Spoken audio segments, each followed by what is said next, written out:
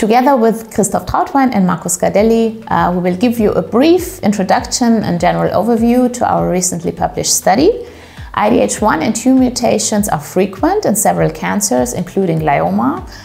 In fact, they are disease-defining mutations for astrocytoma and oligodendroglioma, leading to a tumor-specific protein.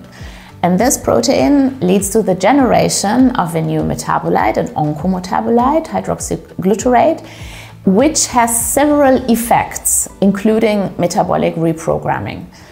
The question of our study was, what other metabolites beyond 2-hydroxyglutarate occur in the setting of IDH mutation when compared to the IDH wild-type situation? When it comes to the clinical diagnosis of glioma, magnetic resonance imaging is still the gold standard to visualize tumors in vivo.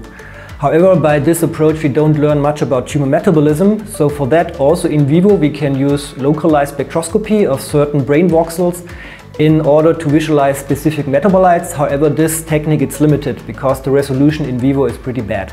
So by using ex vivo tissue biopsies for NMR-based metabolomics, we can learn much more about tumor metabolism and hereby decipher tumor heterogeneity.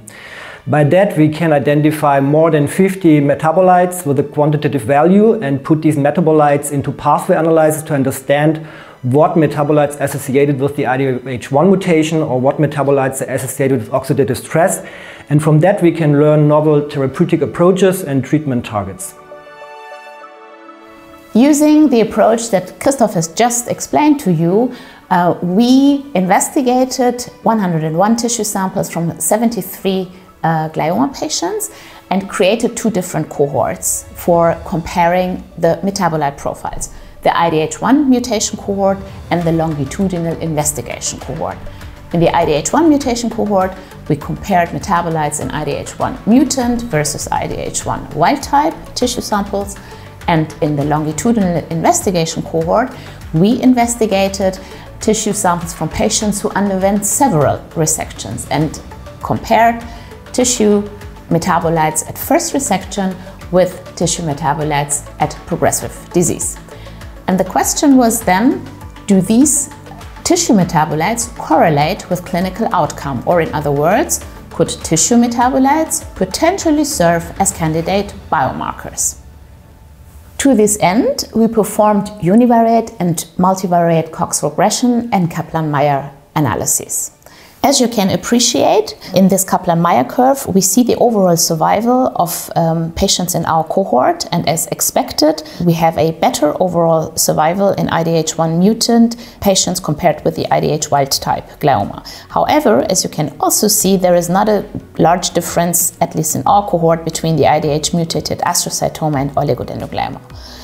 Now, if we use univariate Cox regressions, we identified metabolites that could serve as potential differentiators in these different groups, and then we performed a 2-step card analysis, taking into account specific metabolites and their cutoffs and the clinical outcome.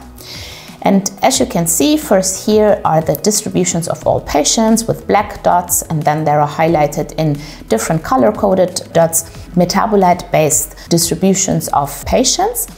And if we now look at the Kaplan-Meier curve, you can appreciate that the metabolite profile actually better differentiates clinical outcome in the IDH mutated group when you compare these 2 Kaplan-Meier curves.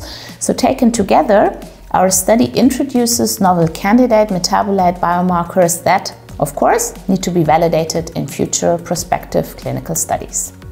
We hope this video triggered your curiosity and your interest for your study, and that you find our results helpful for your research. Thank you very much for watching.